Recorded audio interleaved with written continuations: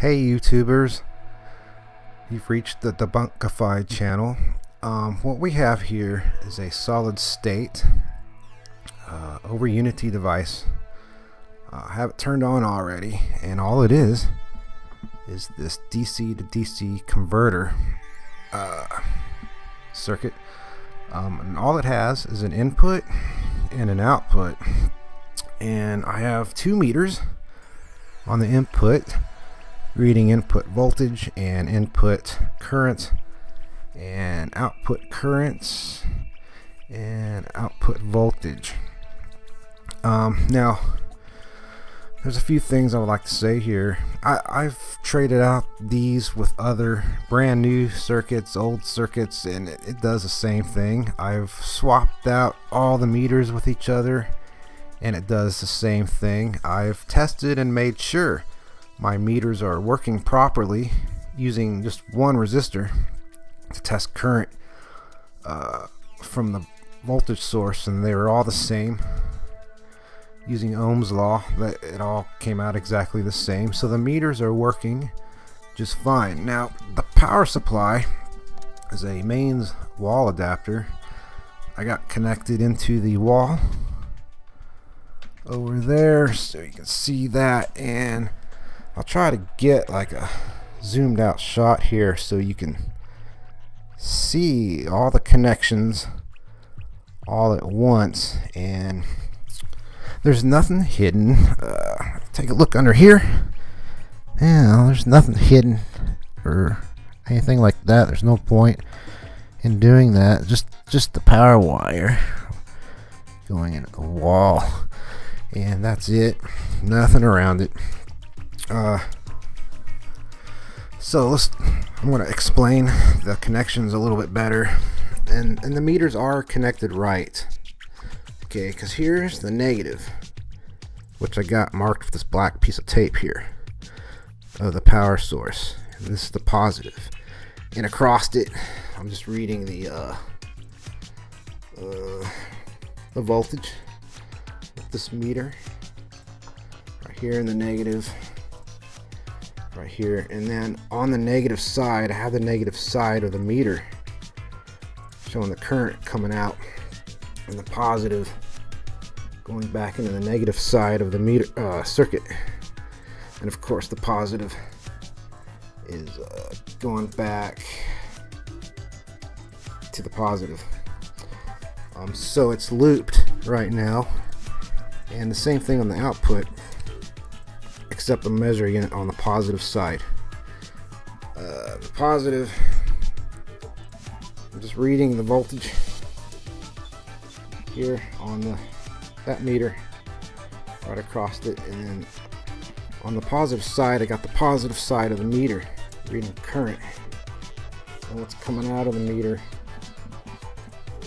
got going back, looped back into the positive side of our source. So the positive side's basically looped through the meter in between. Now the negative, I don't have the negative connected back to the negative because the negative is already connected internally inside of the circuit and inside of this converter. So there's no need to connect. If I put a wire on the negative, on both the output negative and the input negative, it will make no difference because it's already connected inside. So there's no need to do that. So there's 37 milliamps going in at 12.28 volts and 688 milliamps coming out at 12.31 volts. And again, this is just the entire circuit and all its connections. All it is a DC, the DC converter circuit with input and output.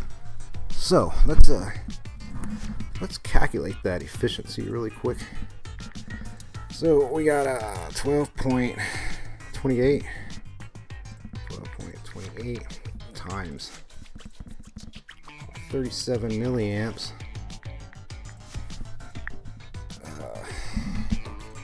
This is really hard to do holding a microphone at the same time, so let's do this real fast.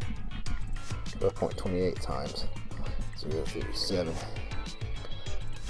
So this is the wattage going in. It's less than half a watt. So let's save that. Copy there. Put that on the side for a minute. Then we got 692 milliamps.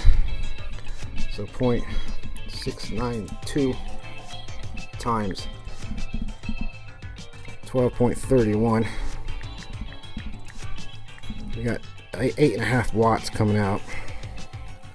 Divide that by our input wattage that we saved, and we got almost 18 times the amount of energy coming out than what's going in. And if we multiply that by 100%, it's a 75% efficient, rounded up. So I normally wouldn't show something like this, but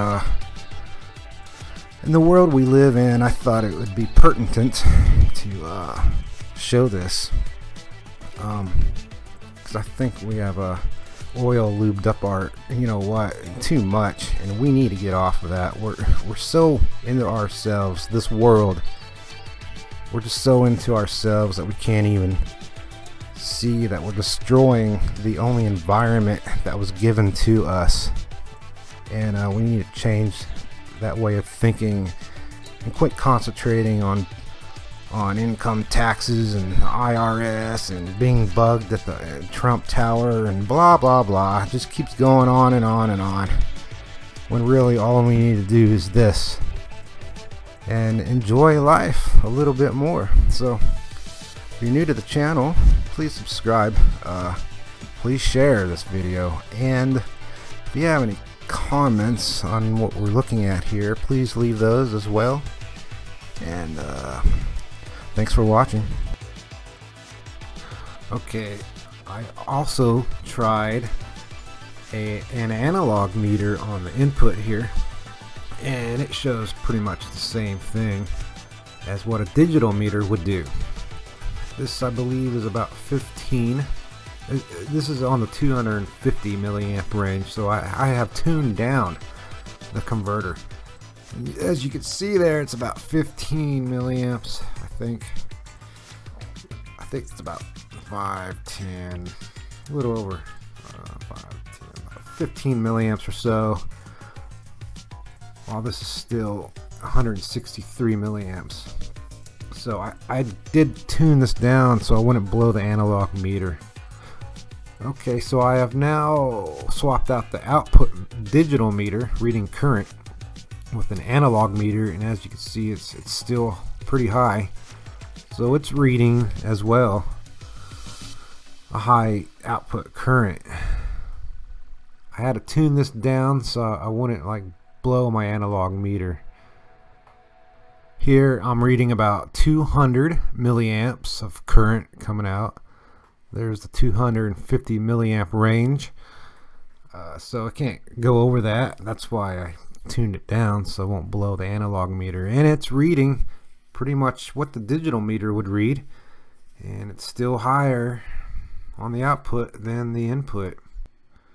So this is the input current, the input voltage, the output current, and the output voltage.